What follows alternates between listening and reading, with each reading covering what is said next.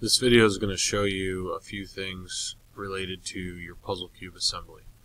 First thing that I want to stress is your file management. So if you look at what I've got pulled up here, this would be what you could see when you enter your Z drive, and obviously you would go to your folder that I have created for you. We made an Inventor practice folder already, so if I go in there, this is an example of what I do not want to see. I don't want to see all of these parts just randomly in space. I also don't even particularly want them in the Inventor practice folder. I would prefer to have them in their own individual folder, so I'll show you how to do that. I'm going to go back to my original folder, my student folder. I'm going to create a new folder. I could also right click and say new folder. Name that the puzzle cube, alright, and go back into where I have this stuff saved. This old versions is a folder that Inventor creates when I open these files up and make changes. So I'll go ahead and take it with me as well, but it's really not needed. So I highlight them all. I'm going to right click. I'm going to say cut. I'm going to go back to my puzzle cube folder and paste them in there. So what this does is this puts all of our files in the same folder, which Inventor is going to need to have happen.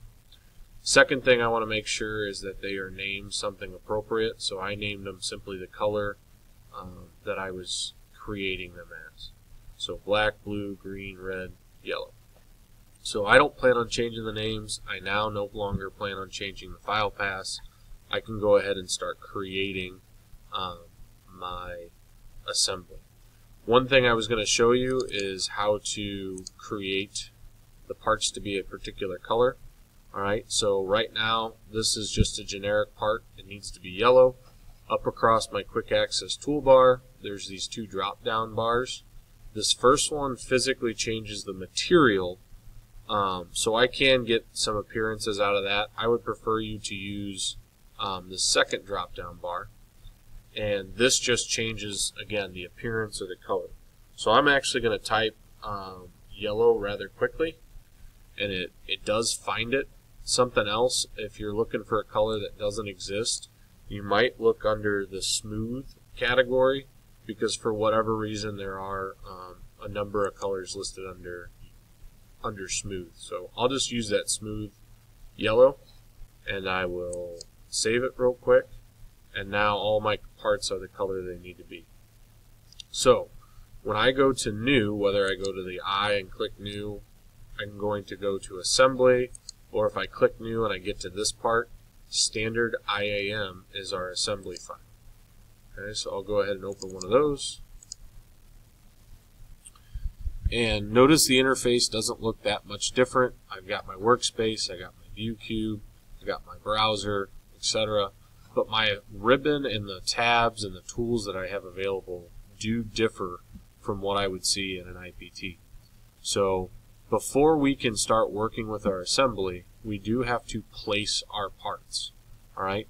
If for whatever reason yours says, place from Content Center or place iLogic component or one of these other guys, just click that little black arrow, and I simply want the place command. Alright? So this is actually a different example. So I've got to go to my Z drive. I got to go to the folder that I was working out of. Alright? And this is where I want to pull those parts from. So I'm going to simply go in the order that they're listed, and this just happens to be alphabetical order. If you named your parts like part 1 black or part 2 blue, go in that order where it's named by the number. So I'm going to double click on black. So it's showing me a front view of the black part, and notice that the part is kind of locked to my cursor. If I move my mouse, it's moving the part with it. I simply left click, and that places the part. Inventor is changed to an isometric view, but if I move my mouse, notice that I have another black part still linked to my cursor. When we do additional assemblies, for example, our solar car, the solar car is going to have 4 wheels. I don't need to make 4 IPTs.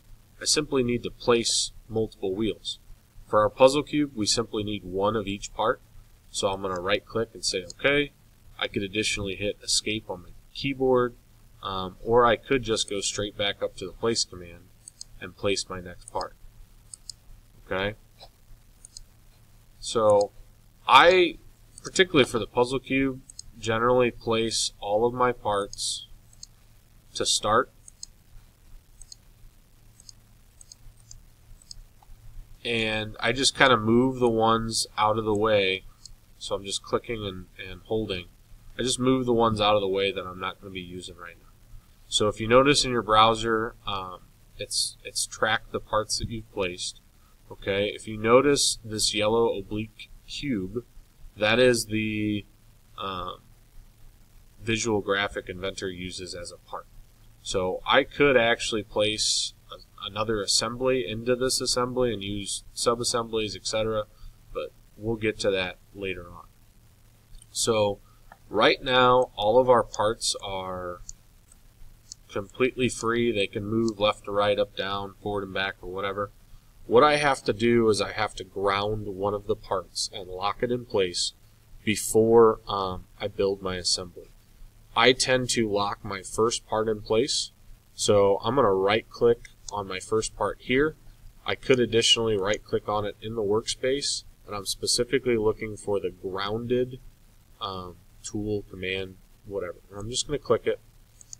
Notice it adds a thumbnail over the graphic, and now that part's locked in place. I can't move it. It is where it is. So the only other command you need to know for building your assembly is the constrain command.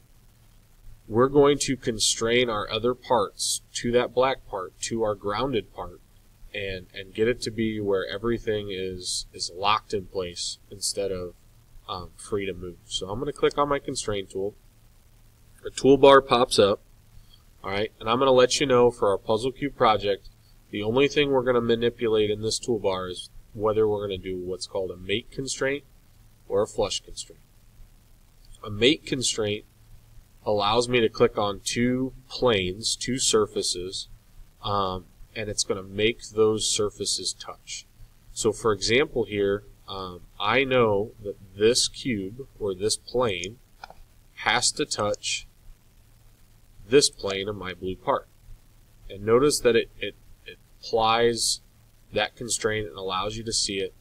If it looks good, I'm not concerned by the fact that it's raised here, but if it looks like it did what it was supposed to do, which it did, I'm going to hit apply. And now if I look at this constraint, my blue part can no longer move left to right because that face, which we're seeing in the front view perspective, and this face are locked in place. So each part is going to need three constraints. You're going to have to lock it left to right, up and down, and forward and back. So another constraint, unlike or similar to the mate constraint but slightly different, is the flush constraint.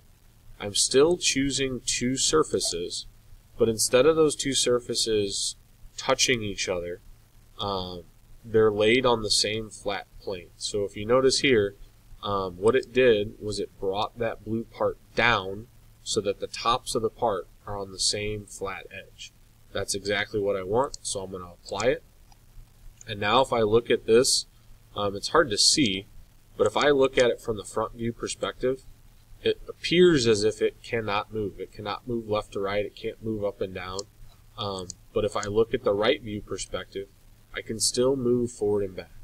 And so that's where my third constraint comes into play. I'm going to use just a mate constraint, and I know that this touches that. And so once I do those three constraints, all of those are locked into place and they're good to go. Now, I'm going to try to show you kind of an error, I guess, that you might experience. So for example, I know that the right side of this part is flush with the right side of my blue part, and I know that it did it correctly. I don't have to verify. Okay. But right now, I have locked this yellow part to my other ones. It cannot move left or right anymore. Okay? If I were to come in and try to place another constraint, locking this part in the left or right direction, and I hit apply, I'm going to get this error message. And what that error message means is that I'm trying to break a constraint, that I already have that constraint applied, and to place the one that I just tried to place would break that original one that I had. So I hit cancel. It did not apply that constraint. Okay, but what I'll show you here is if you do something wrong, right? If you apply the wrong constraint, this yellow constraint in my browser, it shows that constraint that I placed, and I can right click on it, I can delete it, and if that second one I tried to do, which was the incorrect one, was what I needed, okay, and that actually shows you mate versus flush, I can just delete that original constraint and apply it. But obviously that's not the one I want. If I were doing this, I would want the outsides to be flush. I would want the top of this part to touch the bottom of my blue part, and I would want the backs to be flush. Okay, so I'm going to really quickly finish this puzzle cube and then just show you that your goal is that you're completely locking all of this stuff in place. And you'll notice I'm a pretty big fan of the flush versus the mate, simply because I feel like I can do most of that assembly without having to click on my view cube and see different edges. But if you notice, if I try moving any of my parts, alright, they can't. If I were to go back to my black part and unground it, okay, that whole cube moves together, and that's what we want out of our assembly. So as you're building your puzzle cube assembly, refer back to this video often, but again, you're really only using whether a mate constraint or a flush constraint, and it's whether or not you need surfaces to touch each other or simply be on the same plane. So that's your instruction on assembly. If you run into issues, get help from somebody or refer back to this video. Thank you.